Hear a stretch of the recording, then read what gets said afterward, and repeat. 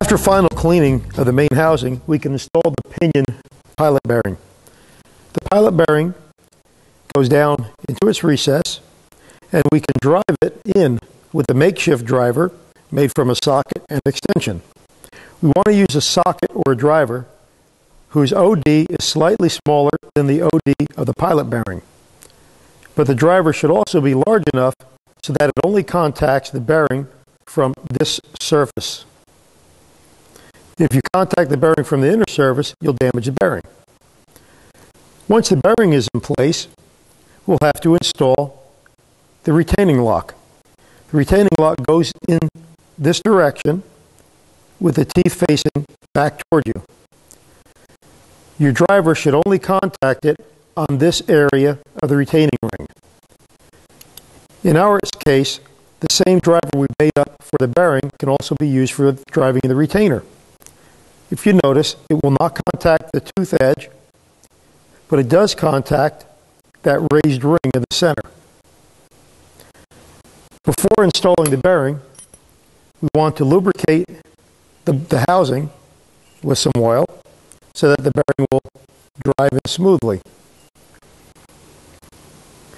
We're going to put the bearing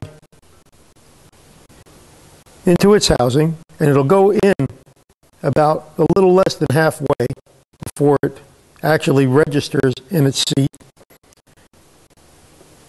We install the driver and center it on top, and we gently drive the bearing in place until it's all the way seated in the bottom of the bore. As before, when the sound changes, the bearing should be seated all the way in its bore.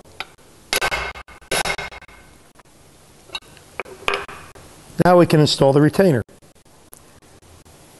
Just place the retainer the proper direction in the bore.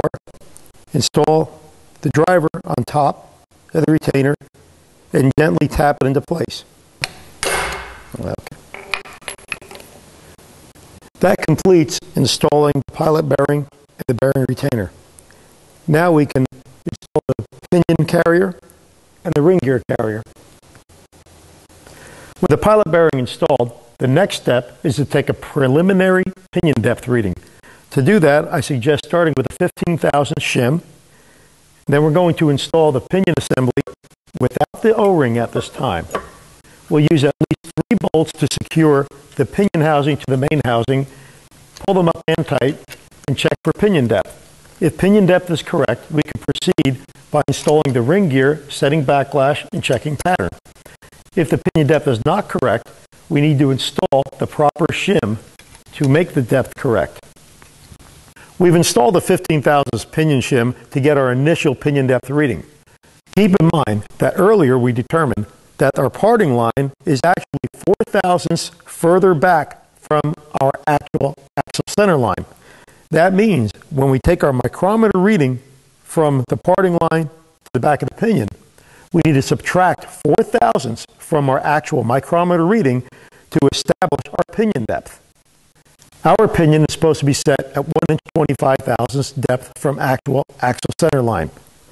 This means that if we have a reading of 129 thousandths, our pinion is correctly set at depth because we have to add 4 thousandths for the discrepancy in our main housing. Let's take a reading and see where we are.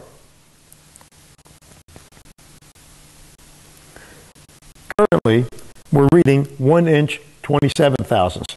This means our pinion is 2 thousandths too deep in the housing. We have to increase from a 15 to a 17 thousandths pinion shim and recheck our reading.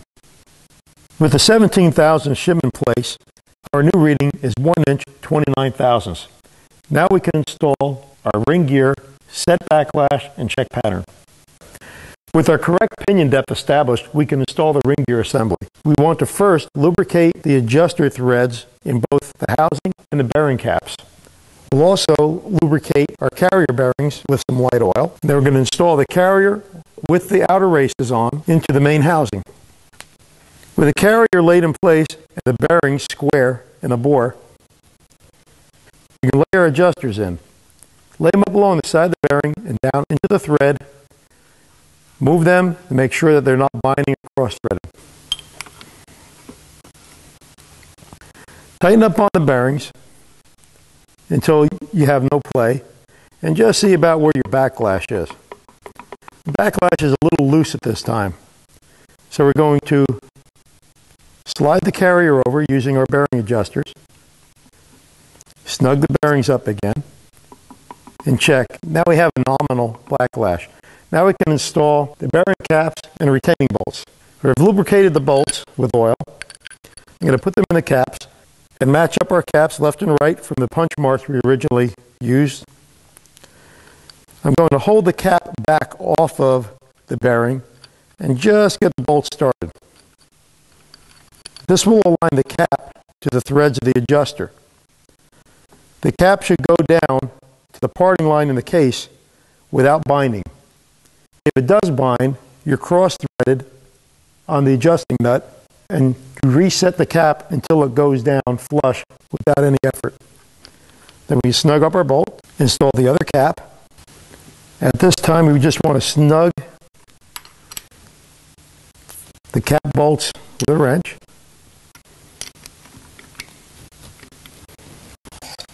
And using a spanner wrench or equivalent, just make sure that our adjusters turn freely.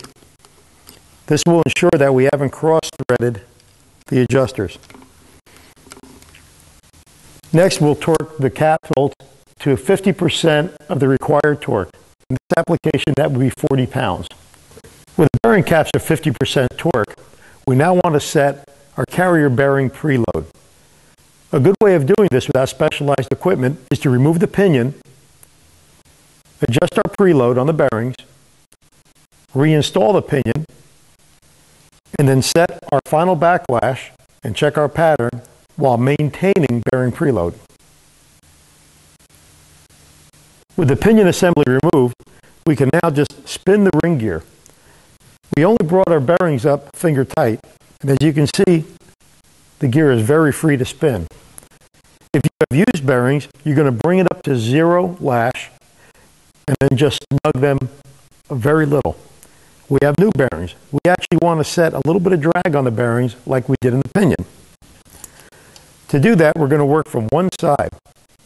If we look at the adjuster on this side, we've lined up one of the lock holes with the lock plate retaining area. Let's go to the opposite side, and we're going to tighten up on our bearing while we spin the ring gear. If you noticed before, the ring gear spins very freely. As we continue to spin the ring gear and tighten up on the bearing, you notice that it doesn't want to spin quite as long when you release it. That means you've established a 0 lash. Continuing with that, we want to bring our adjuster up until the next lock lug is lined up into the lock bolt down area. This gives us correct preload on our bearings.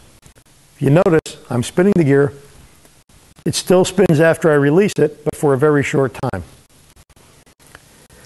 We'll now reinstall the pinion carrier, check our backlash, and move the pinion either left or right until we have correct lash. We do that by moving the adjusters either one way or the other. By moving both adjusters the same amount, we will retain the amount of preload as we set backlash. We've reinstalled the pinion assembly, and now we want to set our backlash.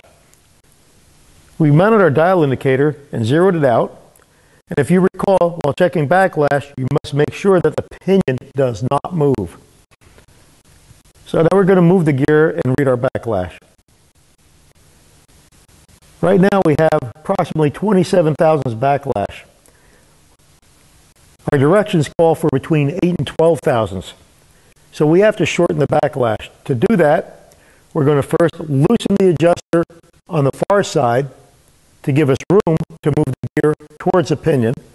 And then the same amount that we move the adjuster on the other side, we'll tighten up on the adjuster on this side. That will maintain our previously set carrier bearing preload. We'll continue this until we arrive at our desired backlash.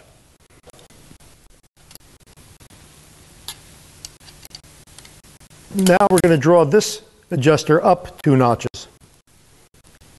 This will shift the ring gear closer to the pinion and close up our backlash. Now we'll recheck our backlash again. First, we're going to rock the gear against the pinion, zero our indicator,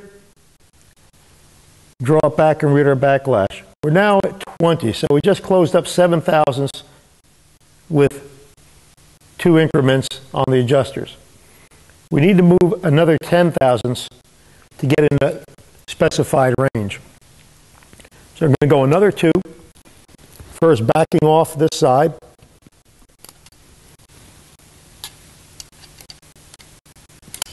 and then tightening this side, 2 more notches, zero up, and check our backlash. We're at 12 thousandths right now, which is the high end of our adjustment range. Let's go for more around 9 to 10 thousandths. For that, we're going to move our adjusters just a little bit. After a while, you get the feel of it. And we're going to zero up and check again. Now we have just a hair under 9 thousandths. What we need to do now is torque our 4 cap screws to the full 80 pounds, double check our backlash, then check the pattern between the ring and pinion gear. If you don't have enough tension on it, when you tighten it up, it changes. You got to play all over again. We did a final torque on our cap bolts to 80 pounds. We're going to recheck our backlash. The indicator zeroed. As you can see now, we have just about 8.5 thousandths backlash. We lost about 3/10 on backlash just by torquing the cap screws the rest of the way. Your final backlash check should include measuring your backlash at 4 positions on the ring gear. All 4 of these readings should not vary more than 1 thou total. If you have different readings that seem to be higher and lower as you go around the ring gear, this would suggest that the ring gear is either cocked on the carrier or the carrier doesn't run true. To determine this, you mount a dial indicator and check the readout against the back side of the ring gear. This is a linear ring gear check. Once again, your readout all the way around should not vary more than 1/1000th of an inch. If it does, you must remove the ring gear, check to see if there are any burrs or anything that can be in the way of keeping it mounting flush to the carrier, or replace or machine the carrier to make it true. We're in a desired range. Now we need to check our pattern with the checking compound. To check our gear tooth contact pattern, we want to use our checking compound on at least 3 teeth in succession. We want to just put a nice even coating on the full face of the gear tooth. I'm using Prussian blue as a marking compound. I just prefer it over the other types of marking compound, but you can use whichever you prefer.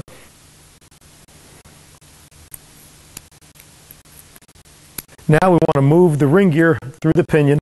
I turn the pinion in rotation, a forward drive rotation, and we put the compound on the drive side of the ring gear. Also, we'd like to hold a little bit of pressure back on the ring gear so we have more pressure between the gears, which will spread the compound, give us a more accurate reading.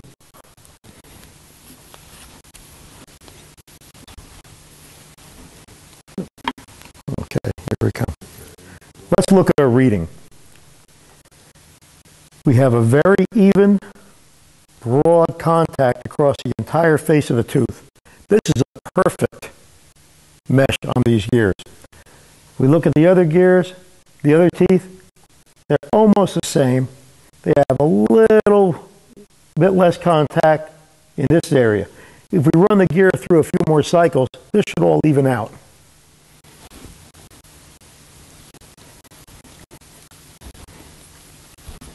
You can see now, after running the gears through again, this pattern is actually increased in length, more evenly matched this one. If we run it through another cycle, it'll get even better. This pattern indicates that our pinion depth and backlash is correct for this gear set. Next, we're going to show you what the pattern would be like if the pinion depth was either too deep or too shallow. As promised, to show you a comparison between a properly set ring and pinion and improperly set, we move the pinion in 3 thousandths. So instead of it being at 1 inch 25 thousandths, it is now in at 1 inch 22 thousandths. We reset our backlash, same as before. And now if you notice, our contact pattern is very high and narrow toward this end of the tooth. Next, we'll move the pinion 3 thousandths too far away. So it'll be 1 inch 28 thousandths and show you what the difference in just 3 thousandths being off of the pinion depth can do. With the pinion moved 3 thousandths too far away from axle center line and we've reset the backlash, you notice that the pattern now is too high and narrow. This is why it's very important to get your pinion depth set correctly and back up those settings with a visual reference from your marking compound. With proper pattern established, all that's left is to remove the pinion carrier, reinstall it with the seal, the O-ring seal, torque the bolts to 35 pounds, install the carrier bearing adjuster locks with Loctite and torque them to 20 pounds. That will complete the assembly of the 9-inch Ford differential. We're installing the O-ring into the pinion carrier in its groove. And to make reassembly easier, you want to put a light film of grease on the O-ring to lubricate it so it'll slide back into the main housing. Okay, now we reinstall it.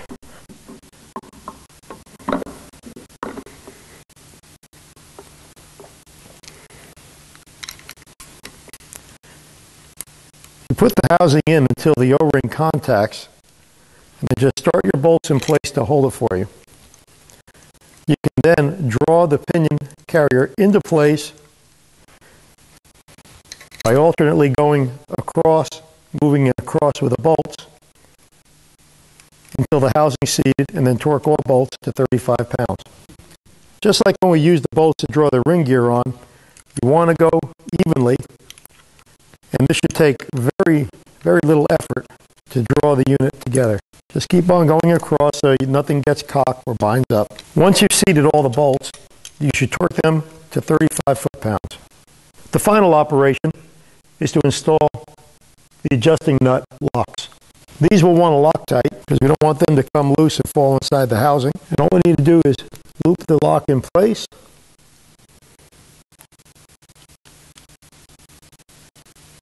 and torque the bolt to 20 foot-pounds.